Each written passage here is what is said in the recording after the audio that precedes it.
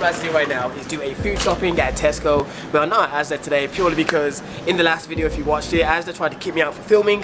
So I thought the block's hot over there. So what we're going to do is come over to Tesco and do a quick food shopping video and show you what I'm going to get. If you enjoy the video, give the video a thumbs up because your boy needs them likes. Anyways, stay tuned for the video.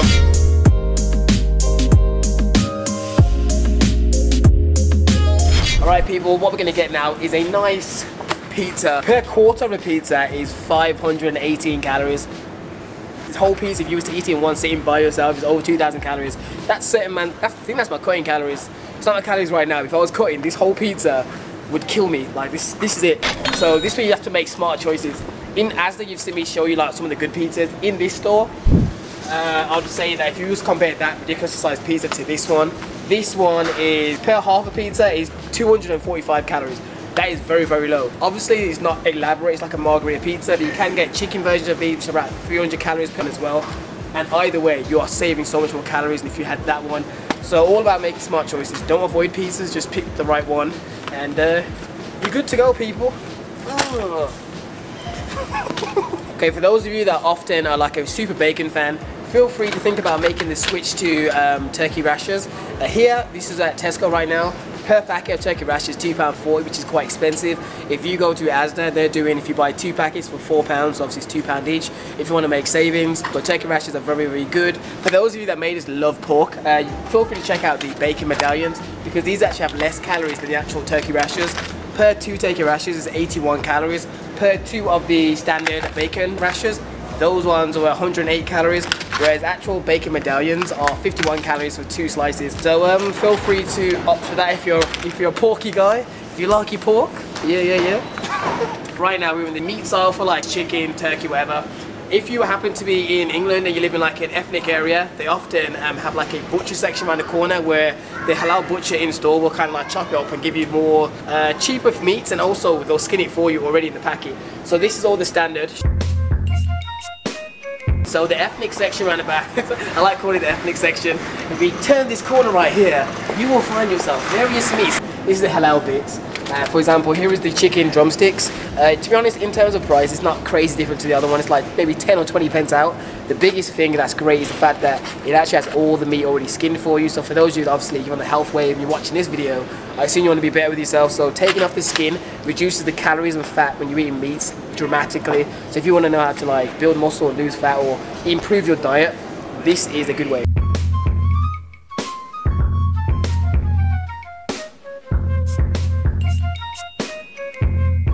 We do also have some things that are already pre-seasoned for you, but in honesty you can make this yourself and realistically be a lot less calories, and obviously when they season it, as you can see, that is a lot of seasonings on the food. But in terms of the food that I would recommend, or the chicken I would recommend, because that's what I'm getting today, I would say the most tastiest is the thigh fillets. They have a little bit more higher fat content, but that is what makes them actually juicy and succulent. Definitely get the ones without the skin, but they do still contain more fat than say chicken breast. Chicken breast has more protein in it, but like if you eat chicken breast like the day after you've made it, it tends to be a little bit drier, whereas chicken thigh fillets tends to be a bit more succulent. So that is what I'm actually going to get today. Also, my diet personally isn't always high in fats, so I can afford to have the extra bit from that. Other pieces I enjoy like drumsticks and things like that, but overall this section here is what I swear by because it just saves me having to chop the skin off, and that really saves time, and it's less ucky, like yucky and ucky having to take the skin off yourself. Are you rolling? You need to start telling me when we're rolling. People, just so you know, the camera person is slacking today, just as always. But right now, where we are, she's swearing at me by the way too. Where we are right now in the seasonings aisle, this is the aisle that makes food taste good. People always ask me, how does your food taste good? How do you know how to cook? First of all, it was trial and error, but it's trial and error in this section. So all the YouTube that you watch, so you just see, there's salt and pepper here, dead thing. I don't know how they can sit there, sprinkle salt and pepper just on their chicken, that's it on their meat. And then after they go, oh, this is delicious. How? Come on, tell me how is that possible? You need to have a rich array of seasonings. You don't have to go overboard, but you need to like have a few seasonings to make sure it has a nice level of spice. And this is what really makes you stick to eating the same foods, because when you're eating similar foods that are more healthy, you need to make sure that they taste good. Otherwise, you're going to rebound back to going to eat McDonald's or any sort of takeaway. Once you master seasonings and make the food taste good the way you like it, which but still on a healthy level, you got the key to gains. That is the key to diet gains once you do that. So right now I'm going to show you some of the key ones that I use quite frequent in case you don't know anything about seasonings. I'm going to test them out and then you're going to run to winner. Some of the TJ approved spices are cayenne pepper. Like it's basically it's like a key one. You've also got crushed chilies. If you love spice, people, crushed chilies is a must-have. This is really hot as well, so I'm a big fan of these, especially when I make my Nando's type chicken. If you want the extra kind of extra pop. Chili powder is another nice one, but to be honest, it's very similar to the cayenne pepper in my opinion. I normally mix between the two of them. I would never usually use both. By the way, obviously these ones here in the orange tops, these are the brand from Schwartz, so they're like the really brand name. But honestly, the Tesco ones that you see are more plain. They're very close, only very few of them taste different. In terms of herbs now, the ones I always have as key is, so I feel like every sort of meat needs some mixed herbs, just to, you know, just for a little bit of flavor, and it also looks good on the meat. And one of the final ones I like using is black pepper, and also there's all-purpose seasoning as well. And I also like using a lot of Jamaican seasonings, which I'll show you when I go into the world foods aisle in this store. Get back. Is there any seasons that you use that you think is pretty decent for people to try out, and I'll kind of... Paprika. Why do you like paprika? It tastes good. So Kareem, what else would you pick? What's your go-to spice? And if you had to pick one spice and one seasoning. Cayenne pepper. Just look at the camera when you speak. Not clicking fingers at me. Cayenne pepper, and then for my herbs and stuff, mixed herbs, probably a bit of garlic, salt. Depending on what I'm cooking, I'll use thyme and rosemary. And if I'm using fish, I'll use dill. And people, I'm an avid cereal eater, so what I'm gonna have today is the Cheerios, the brand name one. It's on sale for £2. So why not? I don't want to like send all of you to this, but this is probably one of the best tasting cereals I've had in recent years. The calories is super high, but if you can play with the calories, it's a cheat day or a refeed day, and you just want to try something really good, I recommend that cereal to the max. Have you ever tried this one? No. Haven't yet. It's really good. I'll be having it soon in a future video. Stay tuned. Right, this is like the Jamaican seasoning section. Of all the mixed herbs, these are the ones I prefer the most, but if sometimes these aren't in stock, which is why I have the one that I showed you earlier on in the video. Also, jerk sauce. This is the authentic jerk sauce. Like, you have the reggae sauce, which is like Levi Roots' reggae sauce, some reggae sauce, but it's not like it doesn't taste like normal reggae sauce. Normal Jamaican jerk sauce. It's just like a new one that tastes nice, I guess. Someone asked me what on earth is jerk sauce in my comments, and basically it's just Jamaican spicy sauce. Give them the definition of what the jerk sauce is. The actual seasonings and spices and whatever go into making a jerk sauce. She's sending shots to Jamie Oliver, by the way. Jamie Oliver, come get her. She don't believe in your jerk rice. And the number one thing that makes like proper Jamaican food had that good kick is their proper jerk seasoning. This is like the basic jerk seasoning. It has a nice little spice. If you want like super hot, you need to have the proper one, which is up here, which I'm hoping I don't drop. I'm not that tall. Freaking out. Ah, Jesus. Okay.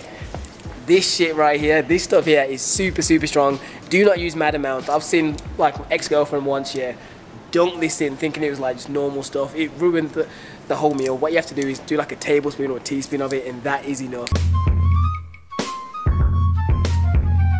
Oh yeah, people always ask me like, how come the store's always empty when we're doing these food shopping videos? It's because we come at damn near midnight purely, so there's not many people running around in the background of the shops. So I do this for you guys. Literally, I should be in my bed right now, but I'm here. But what we're gonna have right now is the jellies. You guys have seen me talk about the Hartley jellies many times. There's 4 calories on average for each pot. In case you wanna know the flavors I recommend, there's apple and watermelon, strawberry, and raspberry. I'm not a massive fan of the black one on its own, but those are the ones that I would say are the best in my opinion. Calling all subscribers, for those of you that shop at Tesco, I'm actually asking for your help right now. When it comes to almond milk, I typically will have this one, or these are 2 brands I normally have. Tesco recently have come out with their own one. It is this is their unsweetened one. If anyone's tried this, please let me know down below in the description box if it tastes good. I could test it today, but I'm not going to because I know this one tastes good. So I just want to go with what I know for tomorrow morning when I have my cereal in the morning. So please let me know if you try the Tesco unsweetened almond milk. Does it taste as good as the normal ones? The reason I asked that is because Aldi have like an Aldi version, and it doesn't taste anything like normal almond milk. It's not good. I only ever have that with protein shakes. So I want to know if this is that, or is it still taste normal? Let your boy know. Also, what we're about to get as well, which is a great source of protein. I normally don't have too many crazy eggs per day. Shit. Yo. It's the bitches. Anyway, people, what we're going to move on to now is some huevos. And for those who don't speak Espanol, that is eggs. As soon as I kissed it, she'd like to tell me this came out right the chicken's butt, which is probably accurate, so I wish I didn't kiss it. But I was mimicking. You ever seen that? What's that movie called? It's Cool Runnings. Yeah. Sankai, you're dead. Kiss the egg.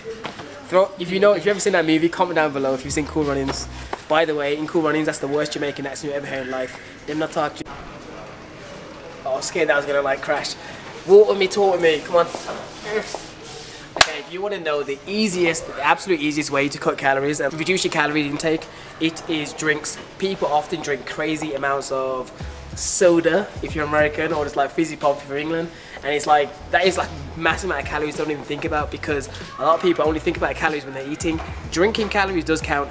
For example, there's one guy at my workplace, every single day he drinks a 2-litre like bottle of fizzy pop every single day, and he's wondering why he's kind of, wait, let me rephrase that. A guy that I may have worked with, just disclaimer in case I get fired, drinks 2 litres every single day, and then they wonder why they kind of find it hard to like lose weight. It's because you're drinking all your calories. So what you want to do is, run with me, run.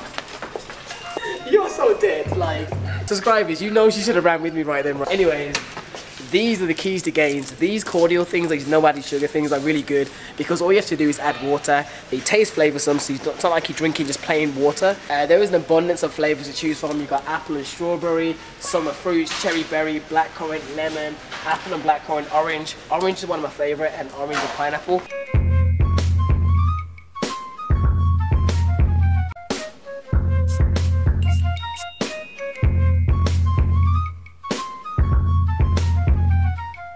First up, people, what we're going to get is some strawberries. But one thing I've noticed is that they have definitely started putting less strawberries in the packet.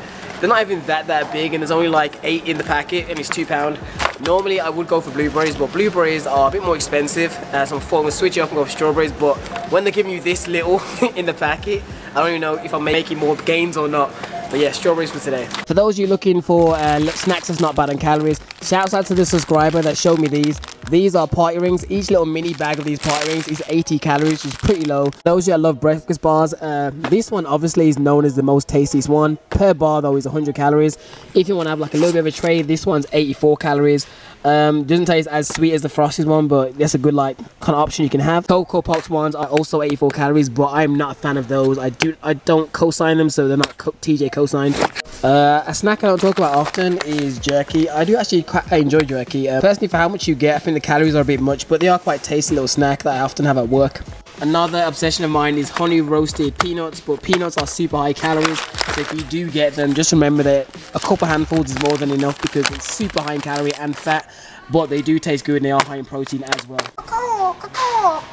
That was the sign that meant come from a high angle like an eagle.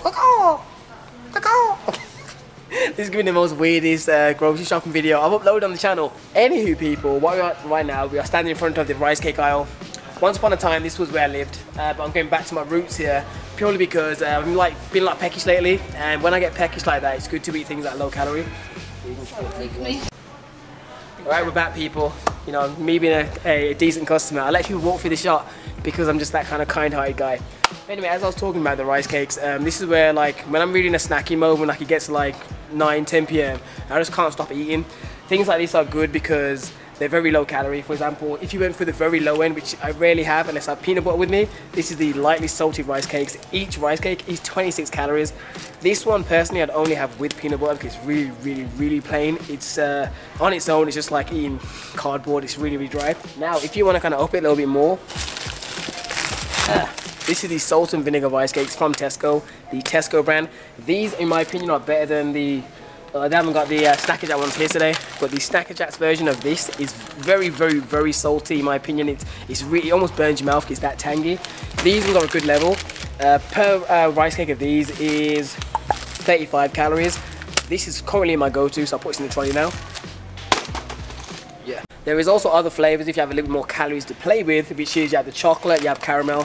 The chocolate one is 62 calories. Personally, I don't really buy this one because this one tastes the best, but because of that, it's got a binge factor. Personally, I'm a big binger when it comes to food, so things like that taste really good. I try not have them in my house freely because I know what's going to happen. If I take this packet home, I'll eat the whole thing in one sitting because I like the taste of it so much. Whereas things like the salt and vinegar one taste nice, but it's not to the point where I'm going to go crazy with them. Another one which tastes good, corn thins. They're a little bit drier, but what these taste like is popcorn. It tastes like a flat popcorn, so if you're a massive fan of popcorn like me, these I personally can eat on their own. I do prefer to have it with peanut butter once again because they are drier, but in general the taste of this tastes better than the lighted salty rice cakes. Anyways people, I feel like that is enough for this video. I spoke about it quite a bit. The main thing I'd say to take away from this video is the seasonings, because that is what's overall going to impact your life. Once you learn how to season foods the way you like it, I guarantee your food and diet will go through the roof. The sound effects today. Today's grocery shopping video has a lot of sound effects, brought to you by one other than TJ. Anyways people, if you enjoyed today's video, please give it a thumbs up. I greatly appreciate it, and stay tuned for the next video. And I'll see you when I see you. Stay getting gains. Peace.